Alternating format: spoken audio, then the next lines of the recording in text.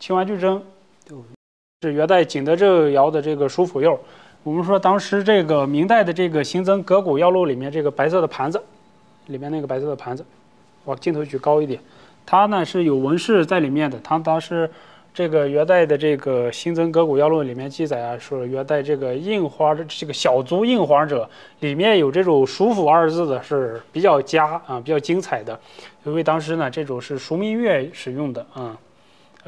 这个官方用词身份等级比较高，好，我们继续往这边走。接下来呢，我们看一下这个青完巨真，就玉器吧。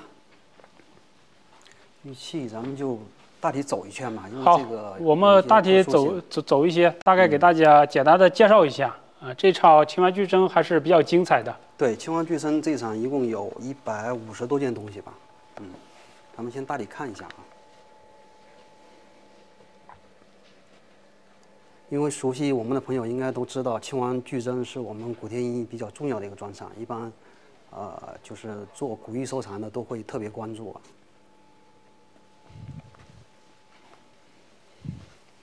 这次比如这2件是属于非常典型的元代的这种双耳杯。这一件吧，这是一个白玉的寒月环，这种环呢是玉质非常的好，而且它有这种可以拍一下，有这种玉题丝。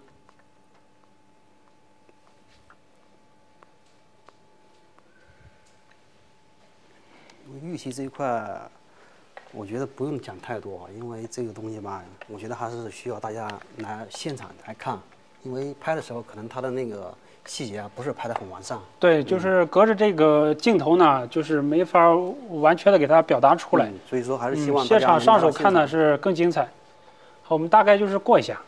因为这个很多朋友其实明天大家都准备好了来现场看。我们的这个古玉呢是这个比较精彩的，属于对。我们刚才看到这些器型，一看就是非常典型的，具有这个时代特征，非常明显。对。就是不用给大家做过多的介绍，但是我们可以给大家大概扫一遍，就是我们这次有什么样的东西可以看看。就是在这个镜头里面，拍出来的呢和这个图录上面的又不一样。这几块玉璧可以详细拍一下，比如这一件黄玉璧，我不知道镜头里拍的怎么样，就它的其实玉质非常好。非常是非常，这是基本上是真实的这个颜色色彩，颜色差不多，非常的柔，而且它的体量非常大，可能从镜头里不一定能看出来。这件玉璧也是，就是它的玉质是白玉质，然后玉质非常好。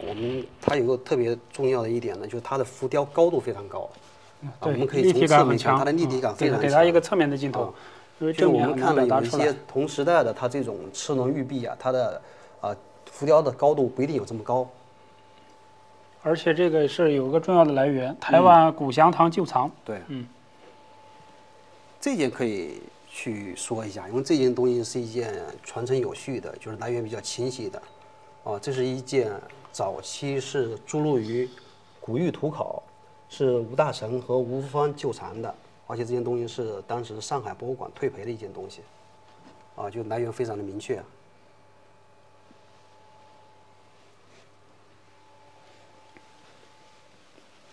因为我们在近2年查了一些吴福芳的作品，就是退藏的或者说旧藏的、上海退赔的，在市场的表现都非常好。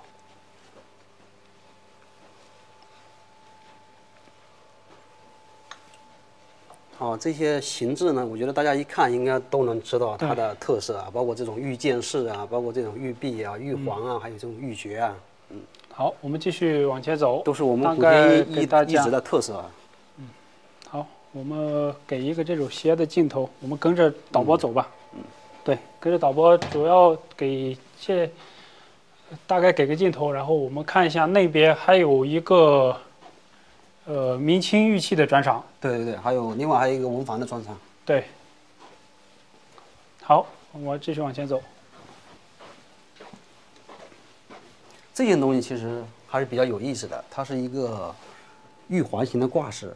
它那东西呢是有一个是早期的玉璧，然后玉璧呢在乾隆的时候上面有一半就它的那个虎头纹是经过在乾隆朝进行改制的，因为这种风格在清代宫廷里也特别常见。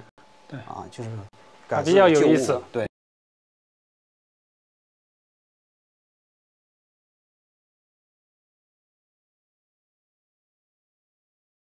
喜欢干这个事儿。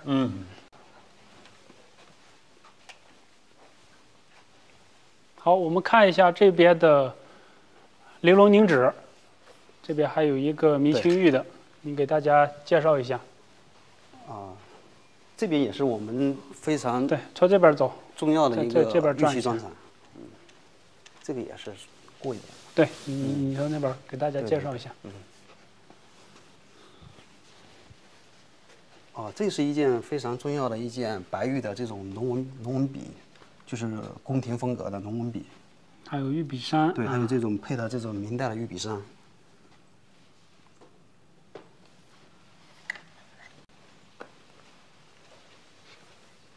这个过一遍吧。好，给大家简单的看一下，还是扫一下东西的镜头。东西太多了。对，这场东西呢，我们是有6个专场，还是比较多的。对，因为玉器这个东西，我觉得还是要来现场看。对，玉器就是我们现在给它拍啊，很难完美的给它表达出来。对，第一个是质感，第二个是沁色，就这个东西，我觉得还必须得上手去。对。来现场去把玩，去仔细的去看它。对，我们那边有封面，这个尼龙凝脂的封面作品，给大家可以介绍一下。对，我们看一下，这里有一件非常好的一个利件啊，你看别的都是平着的，然后这一件是利件。这件是清代白玉花卉的这种伞屏，这种伞屏的体量非常大啊，我们看它的品相非常的完整，特别看它的雕工啊，它是这种就是满雕工，而且雕工也非常的立体。剪地的高浮雕。对，剪地高浮雕，非常的立体。而且我们看到这个东西，它是来源非常的清晰，在2011年的6月1日是参加过香港佳士得的拍卖的。来源比较好。对，上面还有一个就这种。寿牛寿牛，东狮应该是一个，对，非常的立体和形象。两边是个两个龙耳，然后斜环的，2个活环。对，而且有这种原配的碧玉座。对，它这种当时一定是宫廷作品，漏粉是比较高的。是。好，那我们接下来你介绍一下，这一场的自有乐处。好，咱们还有一个专场啊。咱们就是捡一些重要的先讲吧，我们来先看这个吧。这个条案上呢是一个清代的黄杨木的一个脊子，然后脊子上面呢是一件明代的铜，这个叫施家苦绣像，也是这种雪山大士。我们看这种雪山大士，它跟别的呢铜像有一点不同呢，就是我们看，我不知道能不能拍出来啊。它的身上的细节非常的有精工，就是它有这个嵌银丝，能拍出来吗？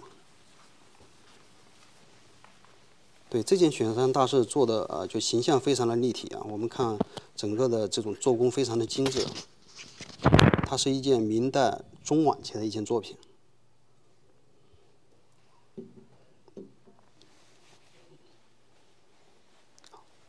接下来我们看这一件吧。这一件是一件非常重要的，就是我们这个自有乐处文人空间的专场的封面作品，是一件清早期的竹根雕的这个东方朔。这件东西呢品相非常的完整啊，它没有任何的这种磕碰啊，包括这种断裂啊，因为竹雕这个东西吧。就是保存其实不是很容易，就长时间保存下来啊，有的很多的竹雕啊，它会有一些干裂或者有一些磕碰啊，或者特别是圆雕作品，它有一些断裂。但是这件作品呢，它相对来说它的品相是非常的完整，而且体量非常大。我们在故宫里也经常能看到有一些就是竹根圆雕的作品，有一些是比如说采药老人啊，还有一些。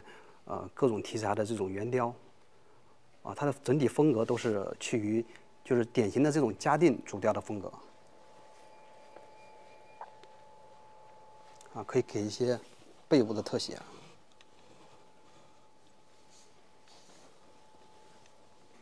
而且这件东西有一个非常好的一个出处啊，它是曾经参展于上海嘉定博物馆做的一个展览，叫《竹园匠心》，同时也是有出版的。而且这件作品呢是当时，这本出版物的封底。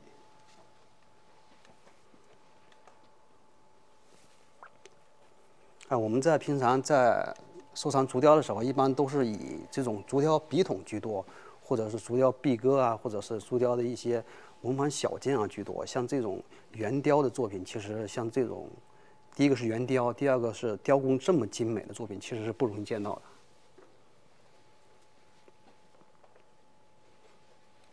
可以了，行。那咱们再看一下上面挂的这个挂屏。这是一件清乾隆年间的这种紫檀框，它的框是紫檀，然后呢嵌了这个七地的镶嵌的这种鸡丝木，一个值日高升题材的一个挂屏。我们可以看到一下细节啊，它这个紫檀的边框上就是有浮雕的这种八宝纹。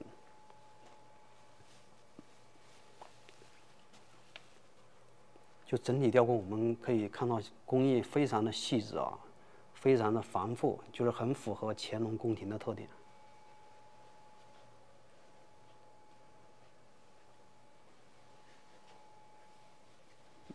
这边吧，来，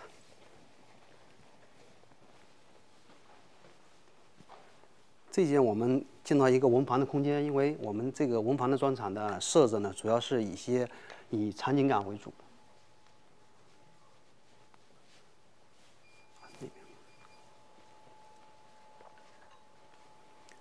首先，我们来看一下这个一对文房的这种对联，这是清代刘墉的一幅文房的楠木的对联，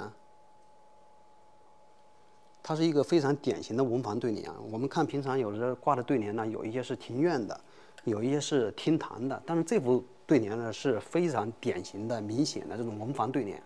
我们看到它的写的是鱼游莫早屏风暖，燕入疏林杏雨浓。它的中间有莫早和疏林这些词汇，就是它属于非常典型的文房的对联，所以可以用作这种文房补壁，放在文房里是非常适合的。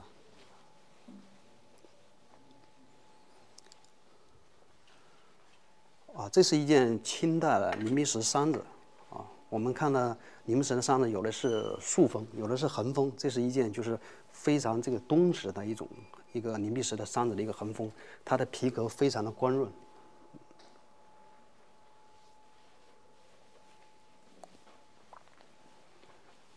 大家来看一下这幅字这个字其实很有特色它是近现代马一浮的一幅字。马一浮呢是浙江绍兴人，他是一个近现代的一个书法家，包括这个思想家。这写的是什么题材呢？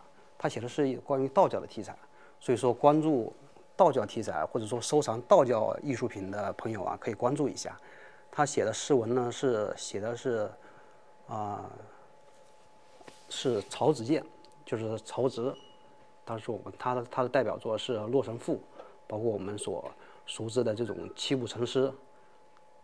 这幅写的是关于升天行，就是描写的一个道士怎么样去得道成仙的一个诗文。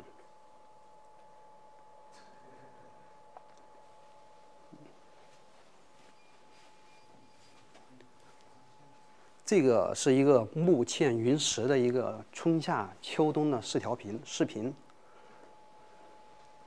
我们平常看到文房的这种挂屏一般以单个的居多。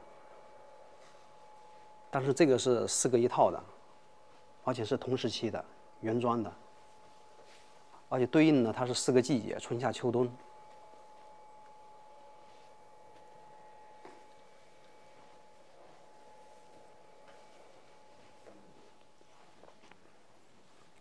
好，这边吧。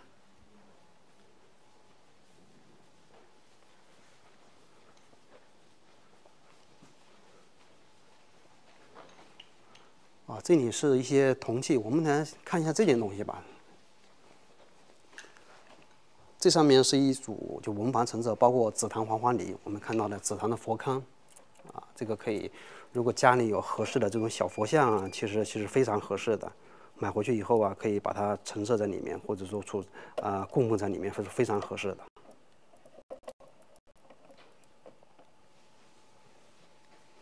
啊，这个笔筒和这个梯盒都属于比较常经典的这种器型。有一件是特别有意思的一个器型啊，就是这一件，这件是黄花梨的长方形盖盒。这个盖盒呢跟别的盒子有点不一样啊。我们经常看到盒子呢，它一般的口呢都是直的，它所有的口都是直的啊。但是这件不一样，它的口呢是这种带有弧线度的，带有弧线的。你看一下啊。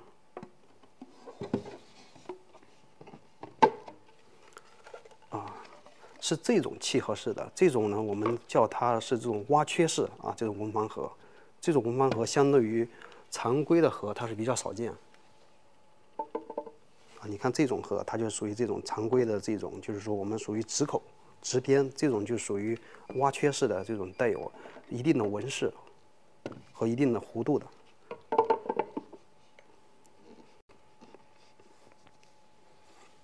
好，我先进去一下啊。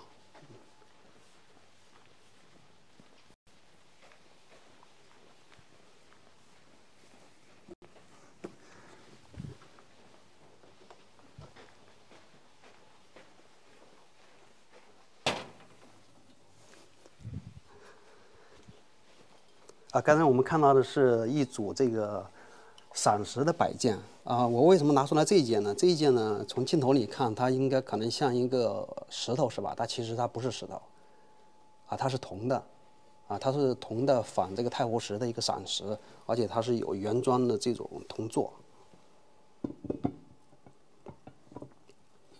在清代，尤其在清代的时候，文人闪石它不仅仅限于这种石材。当时出现了很多材质的，就是仿太湖石或者仿这种，当做文人闪石，比如说我们说的瓷器，包括玉器也有，玉器、瓷器。这一件铜器呢，就是非常典型的一个代表，就是当时它是以用铜来仿造太湖石，然后呢作为文人闪石来使用的。这个大家可以关注一下，非常的有意思。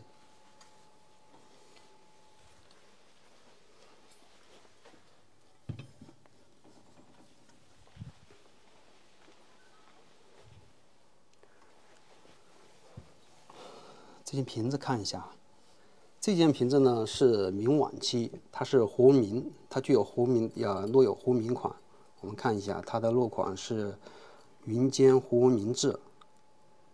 它是一件香瓶，香瓶的上面它是嵌有这种小的玉璧，然后呢，在香瓶的上面我们可以看到有3道，有4道非常规矩的这种银圈，把它分割成4个画面，然后每个画面呢，它的质地是不一样的。我们仔细看，它每一层的质地是不一样的。比如第一层的质地它是这种珍珠地，第2层呢是这种米质地，第3层呢是这种菱纹地啊，就是说它的纹饰非常的特殊，就是每一层它的纹饰它的地质都是不一样的。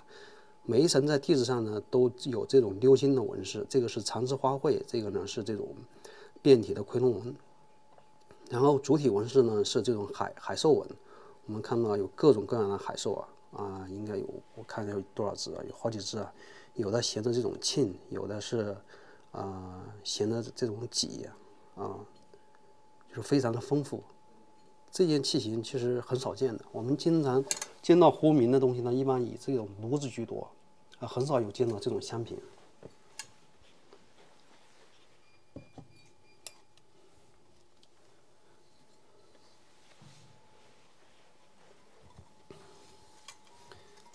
这个是从正面来看，它像一个瓶，它其实是一个壁瓶是乾隆时期非常典型的一组壁瓶。它是掐丝珐琅，铜胎掐丝珐琅的，然后这种有镶嵌的这种玉璧，玉璧上有玉题诗。我们知道在现在的故宫的山西堂里有10几件就是乾隆时期的玉瓶，玉瓶非常的多说明乾隆皇帝对于玉瓶是非常非常喜爱的。这件就是一件非常典型的乾隆时期的玉瓶。我们看一下它上面有这种玉题诗，包括它这种掐丝就都是非常的古朴。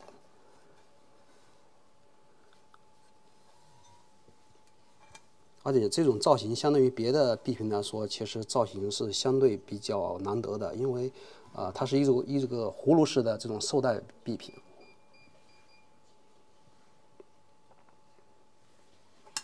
行，我们看下一件啊。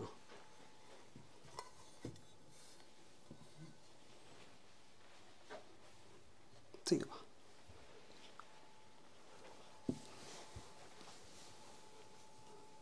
这是一件明代的蜜蜡的一个小杯子啊，我们也可以叫它洗液可以啊，是一种小杯子，它是有这个明确的来源，是日本德川家族的旧藏，而且在应该是哪一年参加过2021年佳士得的拍卖啊，这件蜜蜡的，我们看它的材质啊，它的颜色非常的纯正。我们可以看它细节啊，它的开篇纹，蜜蜡有这种典型的开篇纹，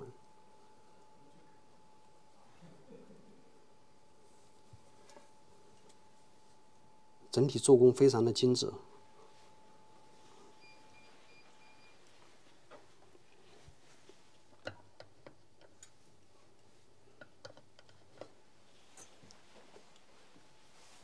看一下吧，转一圈吧。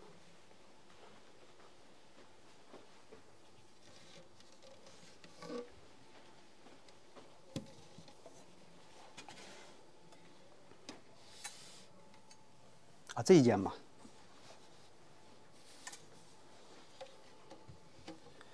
这是一个木嵌漆的一个托盘，它是这种红木的边框，然后中间镶嵌的这种漆地。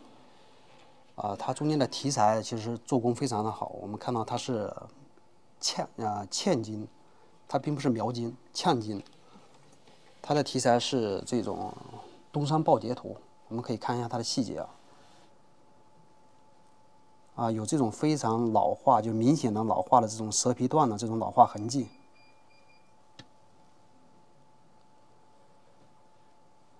所以说整体的形制非常的周正我们可以把它当做一个文房的陈设都可以，上面可以摆一些文房的小件一些笔墨纸砚都可以。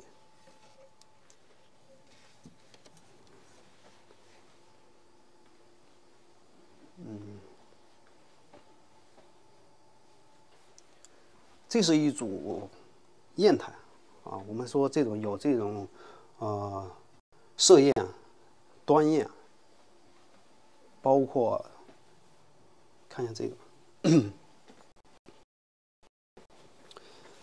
这个砚台是我们刚才那一组砚台里面，其实说体积是最小的，但是说这一件呢，它的工艺是非常的细致它是一个端砚，我们看到它有这种暗暗的这种红斑、紫红斑紫端。然后呢，我们看它背面，主要是它的背面它背面的纹饰非常的细致。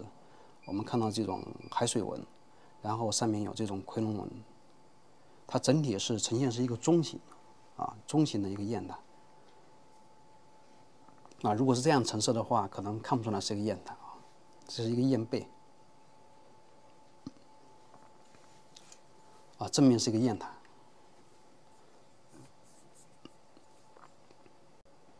所以说这一件体积虽然很小，但是说工艺非常的精致所以喜欢砚台的朋友可以关注一下。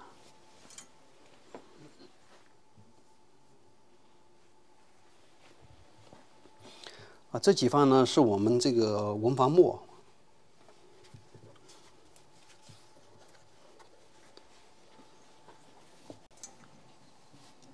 这是带有这种原装老盒的一种。我们看一下这种，像这种牛舌状的一个宣德明代的一种宣德时期的老墨。我们看它的纹饰，它是这种降龙纹双龙，中间嵌有明有国宝2个字，它的纹饰非常的立体。我们看它的皮色也非常的这种黝黑光亮，而且品相也非常的完整。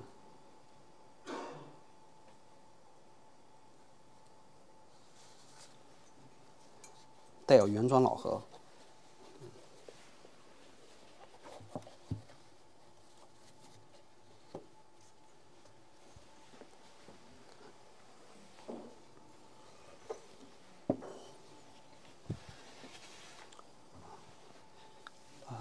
接下来咱们看一下这件竹雕的笔筒这是竹雕呢，我们精选了有几件刚才我们说到的封面的东方朔，包括这一只我们也觉得比较不错，非常不错的一件竹雕笔筒。我们可以看到镜头，它的皮壳非常的这种温润，呈枣红皮色。然后呢，看它的雕刻，我们从侧面看它的这种浮雕的深度也很深，它是一种高浮雕，接近，特别有些人物接近这种半圆雕，而且品相也非常的完整。它的题材是纸质高深的题材。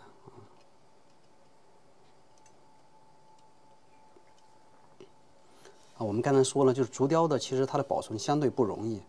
这件竹雕笔筒呢，第一个是保存的非常完整，第二个呢是雕工非常的精湛，第三个呢是相对它的比较厚实，它的材质比较的厚实。有些笔筒呢，我们看上去呢，它的材质不一定有这么厚，所以这是它的一个特点，也是它的一个优点。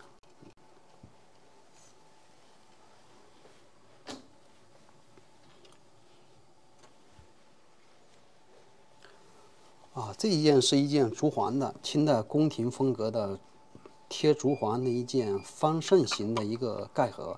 这种盖盒呢，在清代宫廷里面非常流行。我们在清代宫廷的很多出版物上都能见到类似的这种盖盒，有这种雕的，不仅有贴环，还有雕的这种夔龙纹，变体的夔龙纹，是一件非常典型的清代宫廷造办处的一件作品，贴环，做工非常的细致啊。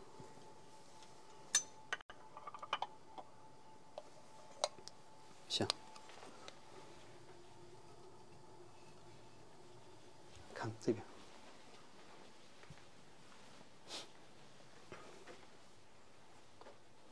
这个，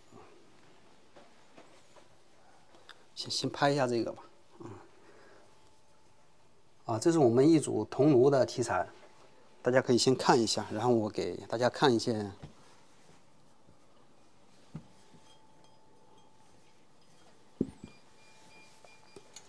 这件立式炉呢，其实非常的小巧精雅啊。我们其实看市场上很多立式炉，其实在12公分以上的立式炉其实是比较多见的。就是我们经常去找的话，如果在12公分以上，其实我们都能找到，或者说更大的几十公分的。但是在12公分以下，10厘米左右的直径呢，它的这种立式炉其实并不多见。这件立式炉呢，它是以小巧这种，包括这种私家款著称，它的器型非常的典雅，就是这种经典的立式炉的器型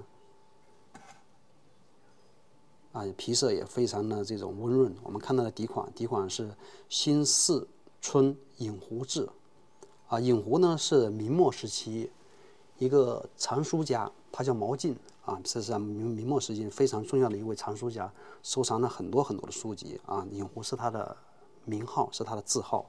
所以是他做的一件文房的这种小炉。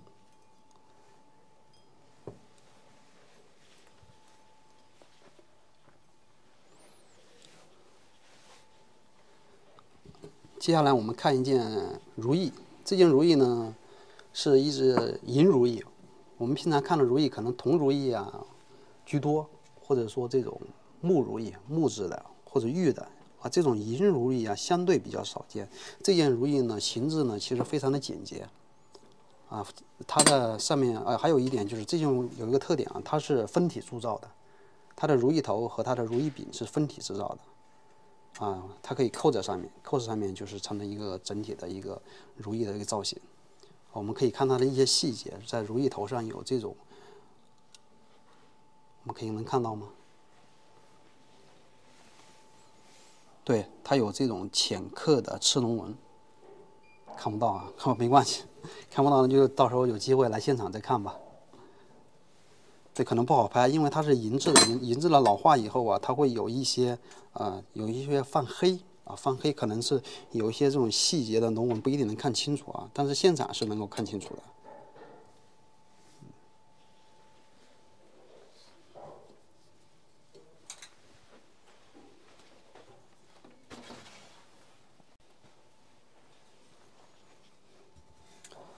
那我们接下来再看一件这个瓶子这是也是一件铜瓶这件铜瓶呢跟别的瓶子不一样，它是一个方瓶有点像虫式瓶就是我们说的玉琮的虫式瓶它是非常的方正，然后天圆地方，然后呢，四面是这种开关，有这种珍珠地的，珍珠地我不知道能不能拍清楚啊，就是很密实的这种珍珠地，然后上面有这种浮雕的这种四季花卉。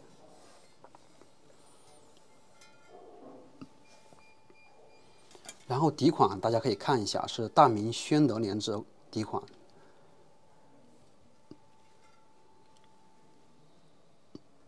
可以看到这种圆铜的色泽。一般我们见到这种宣德年制的底款呢，是基本上以铜炉居多啊。但是现在这一件就是比较特殊了，它是一件瓶子。所以说这件瓶子相对来说还是非常的少见的，啊，纹饰也非常的独特，而且这种瓶子市场上铜炉多见，就是大明宣德年制款的铜炉多见，但是呢，像这种宣德款的重饰瓶、翻瓶相对少见。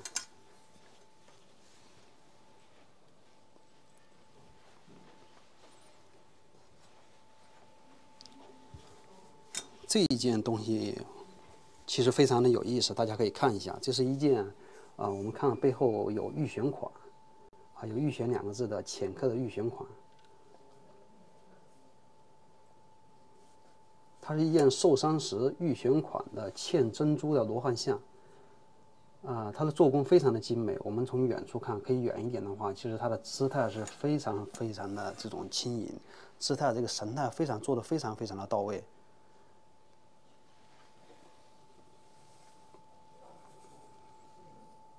而且我们从它身上的细工，包括衣褶的细工，其实能看到它的工艺非常的精致。包括这种嵌珍珠，虽然有几颗珍珠可能年代久了有些脱落，但是不影响它当初的这种华丽。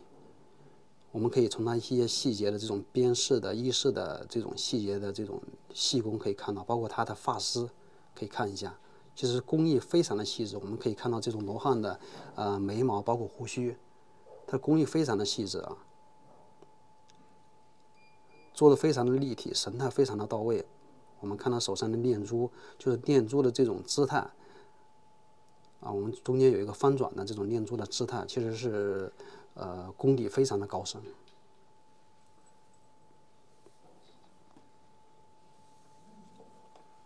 而且这件玉璇款的罗汉是有明确的出处的，它曾经是出版于中国佛教寺院宝藏思量出版过。而且参加过2010年伦敦佳士得春拍，它的当时的编号是56号。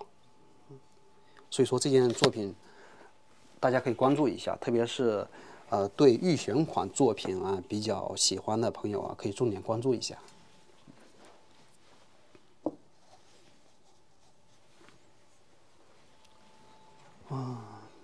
这整理差不多了。行，那今天咱们的导览就到这我们的预展时间是6月，是明天后天在凯宾斯基预展，然后拍卖时间呢是15号、16号。今天只是拍前的一个导览，所以说到时候呢，主要还是希望大家能到现场来上手，因为有些东西我们从镜头来看其实它的就不一定能看到它的很多的细节，包括我刚才所说的玉。其实我们很难看到它的沁色，然后包括它的细节，包括它的玉种，所以说我们还是希望大家能来现场上手，能够来我们现场多上手多参观。好，谢谢大家。